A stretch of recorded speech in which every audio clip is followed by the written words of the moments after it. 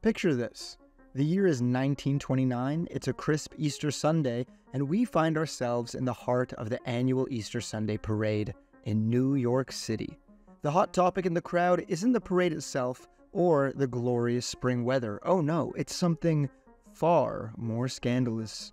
The notion that women smoke cigarettes.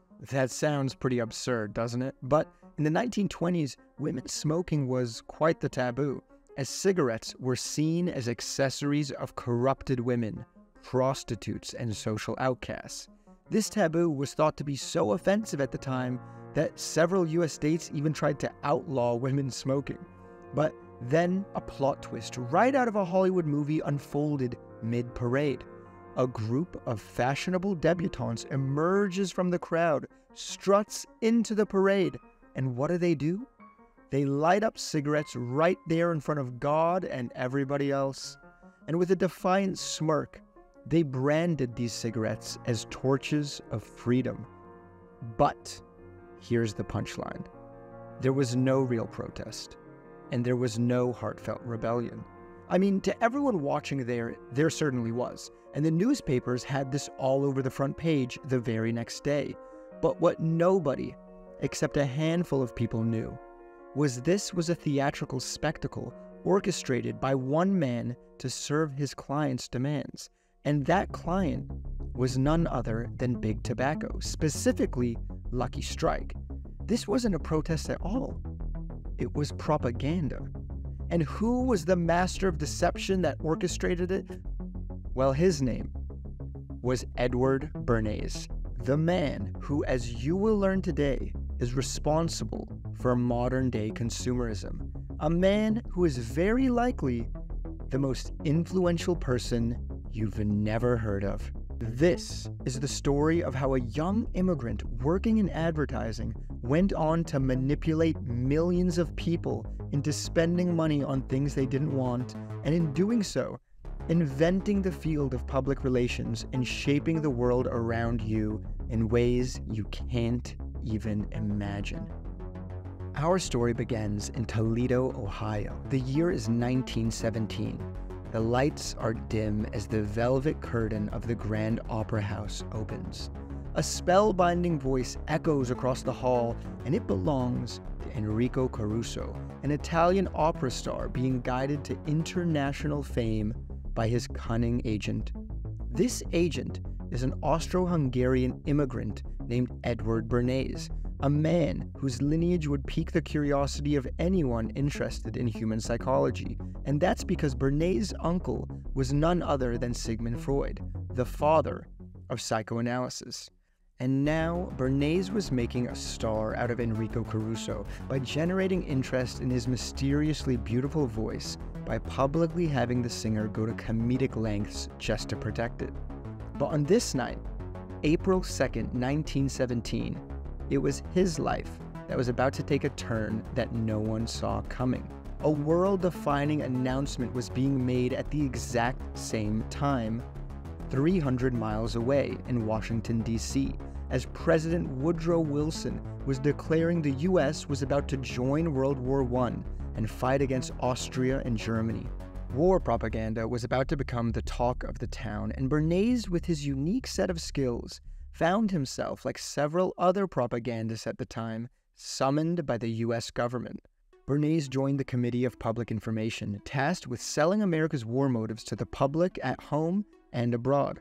President Woodrow Wilson wanted to make clear that his agenda was not to establish the old European empires, but rather export democracy to Europe. Throughout the war, President Wilson found Bernays' execution and ideas so impressive that the president invited the then 26-year-old Bernays to join him at the Paris Peace Conference after the war. The reception Wilson received in Paris was shocking to even Bernays. Swarms of people rushed the streets to get a glimpse of their hero, the great liberator, President Woodrow Wilson. As a young Bernays watched on, stunned by the sheer impact of his work, he began to wonder, if these techniques could work magic during times of war, could they perhaps be harnessed in times of peace?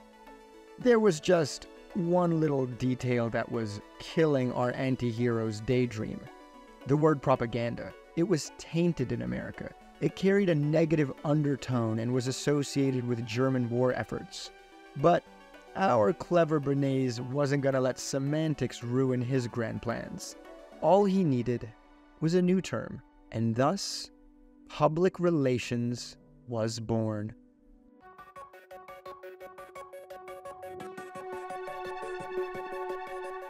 After the war, Edward Bernays returned to New York City.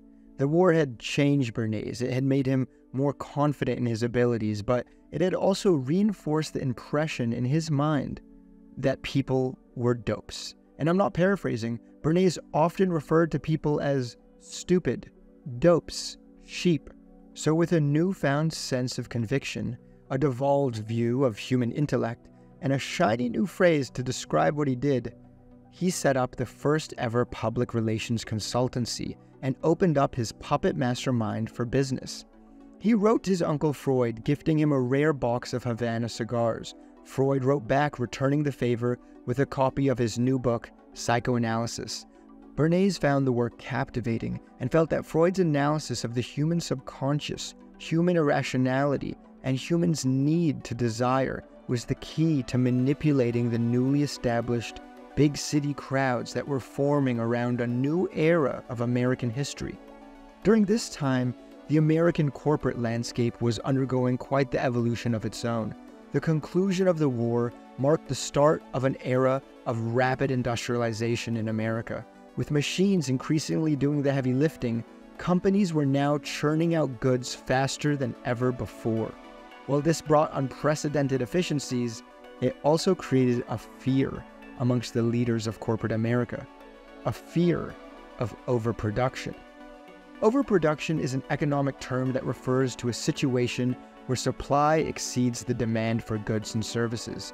This can often lead to a fall in prices, dissolving profit margins, and producers may be left with unsold stock, which in dire situations can snowball into potentially causing economic downturns. Corporate America was petrified of this possibility, and an unsolvable riddle presented itself. How could they keep their factories buzzing, their workers busy, and the profits soaring if Americans only bought what they needed? And so the masters of American industry faced an urgent need to transform a society from a needs-based culture to a wants-based culture. In the words of investment banker Paul Mazur of Lehman Brothers, we must shift America. We must make Americans more conscious of style. People must be trained to desire, to want new things, even before the old have been entirely consumed. As the 20th century unfolded, a new social and economic order began to take shape: consumerism. Consumerism is the concept that promotes the virtue of acquiring goods and services in forever increasing volumes. It promotes the notion that an individual's well-being, happiness, and even social standing can be intrinsically linked to their capacity to consume. Consumerism advocates that consumer spending is the engine of economic growth.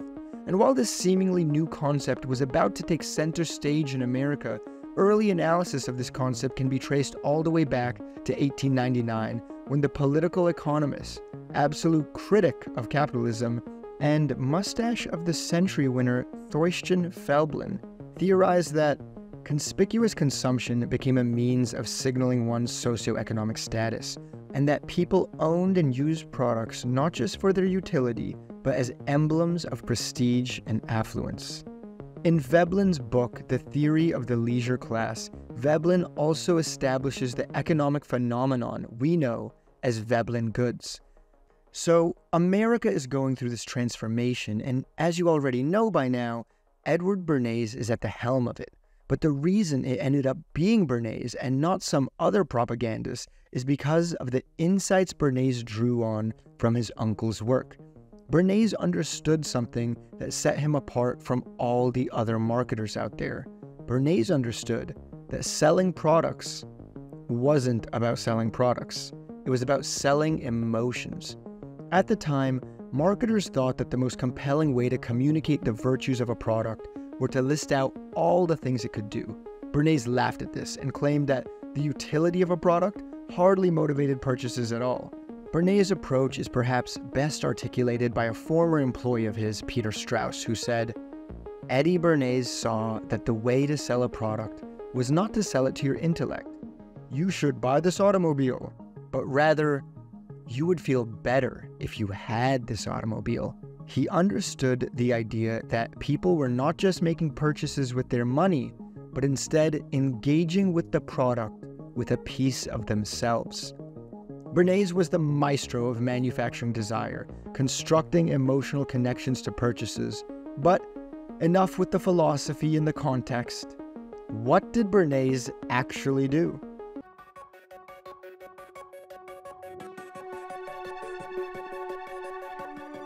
At this time in American history, one of the largest industries that feared overproduction was the newly thriving automobile industry. The mass production of cars had only just kicked off in the 1890s, a couple of decades before the war. So by 1924, even though cars were more sophisticated than ever, they had reached a saturation point in the market. Everyone who needed a car pretty much had one. So how were car companies supposed to sell more cars to a population that just didn't need them? The notion of one household owning more than one car was just ridiculous, and only something that the mega-rich would even entertain. Bernays was the first person to tell car companies to market cars not as utility, but as a symbol of male sexuality, giving rise to long-body luxury sedans and sports cars. Then, to take things a step further, Bernays advised his clients, General Motors, to create further demand for these new symbols of male vitality by going to market each year with new annual year designs. This was the origin of a practice later coined planned obsolescence. At the time, Ford was easily the largest car manufacturer in the United States and had produced over half of all of the cars on the road. Henry Ford despised this practice of planned obsolescence, and he felt that constantly going to market with new designs led to terrible engineering and was downright sleazy. His dream for the future of automobile markets was one with much more integrity, but consumers were hypnotized as their subconscious heartstrings were being yanked by Bernays' Freudian tricks.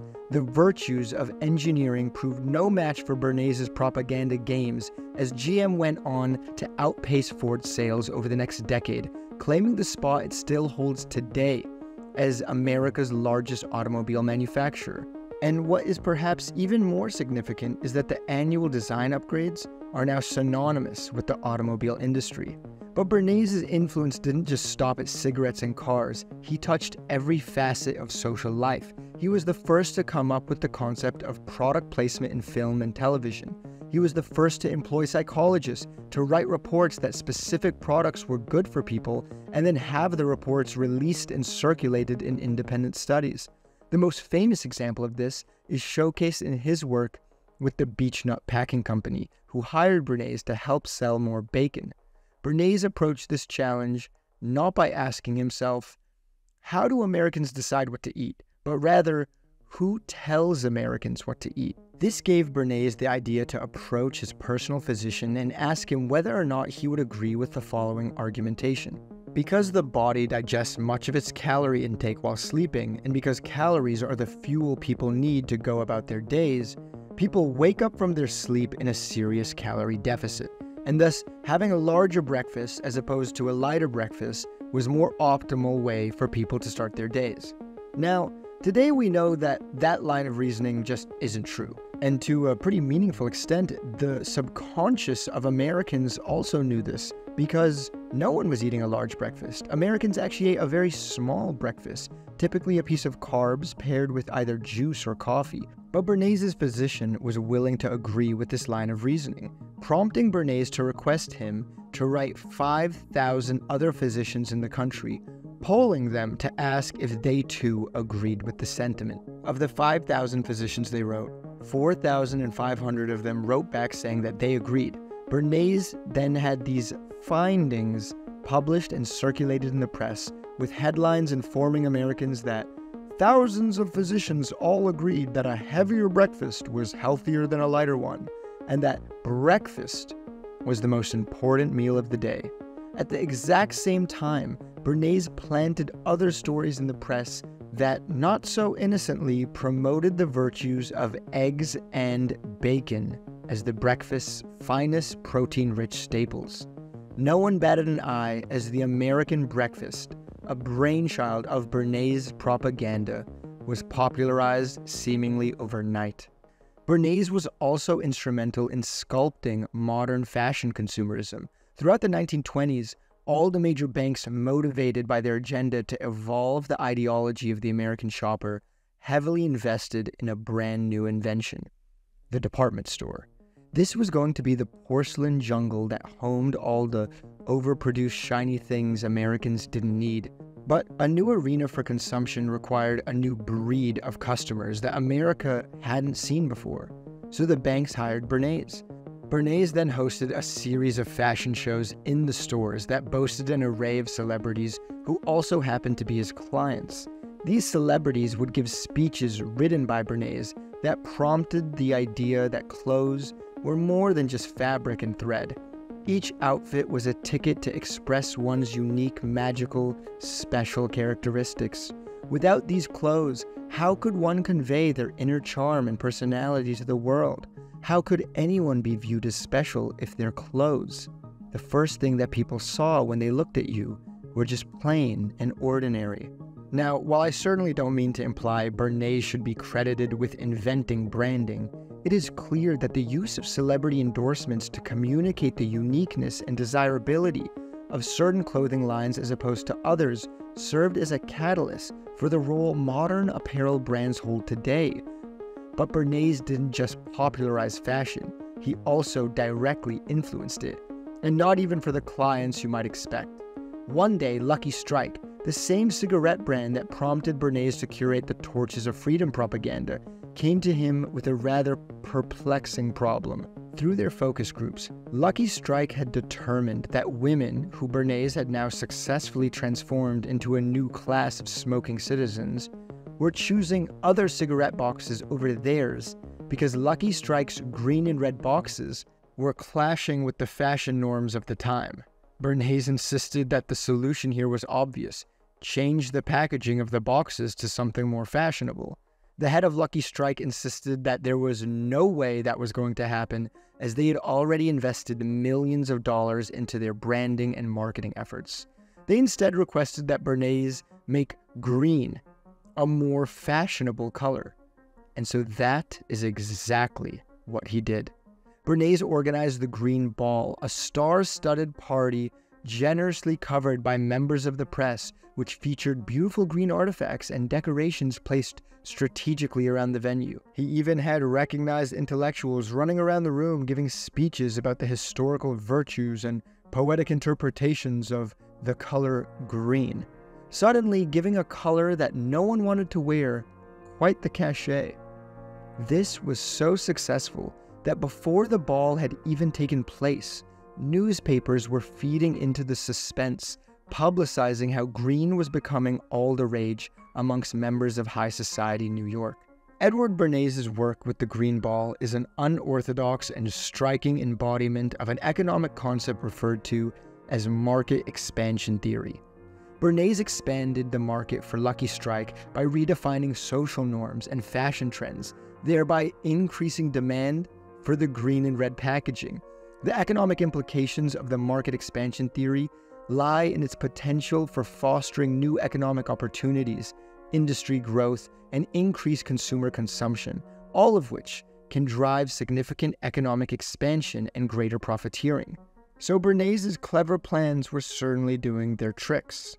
Americans were transformed into consumers, and corporate America couldn't be happier.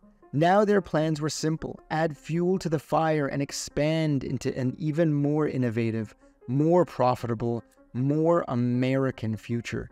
The corporations began borrowing, the banks began borrowing, and everyone's attitude was full steam ahead.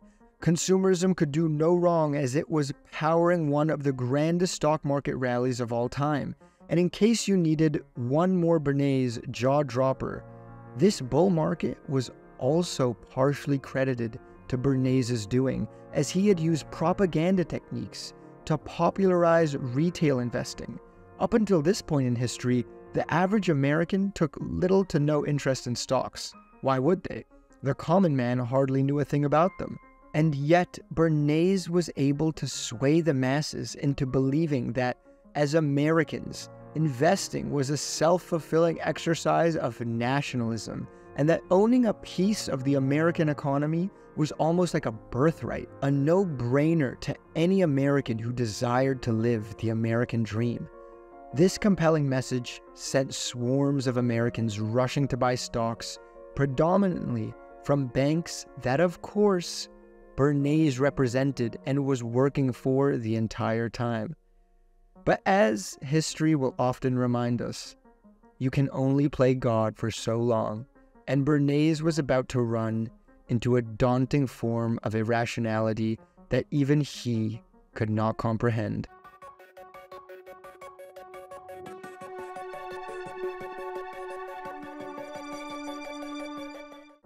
It was late October 1929. Bernays was organizing a massive event in the heart of New York City, which marked the 50th anniversary of the invention of the light bulb. The entire spectacle was paying homage to the innovations of American capitalism. In attendance were tens of thousands of Americans, as well as an endless number of notable figures that Bernays had in his pocket. Famous celebrities, the leaders of corporate America, business titans like John D. Rockefeller, and even the U.S. President, President Herbert Hoover. Everyone there at Bernays' request. Everyone there to glorify the gifts that consumerism had yielded. But as they were gathered, the chilling news was already beginning to spread, and so with it, panic. The U.S. stock market was completely collapsing. For years leading up to this, the overconfidence that came with consumerism and industrialization had led to a new wave of thinking. A mass delusion had misled the bankers, the businessmen, and it seemed even the politicians, as excess borrowing had been carried out under the notion that America was entering a new wave, one in which the glorious American economy was immune to economic downturns, recessions, and market crashes. This notion was absolutely ridiculous, and what pursued was the largest market crash in history. The Great Depression had just begun, washing away everything Bernays had built. As a quarter of America's workforce went on to lose their job, the spending spree came to a drastic halt. No longer were Americans compelled to purchase things that they didn't need, and it seemed like Bernays' time in the spotlight was finally over. But actually, it wasn't. It would turn out that Edward Bernays' influence, while hindered, wasn't down for the count. When the Great Depression ended, he managed to gain even more influence and power than ever before. But if you want to hear the rest of that incredible story, we'll be making a part 2 on the ultimate puppet master Edward Bernays once this video gets 15,000 likes.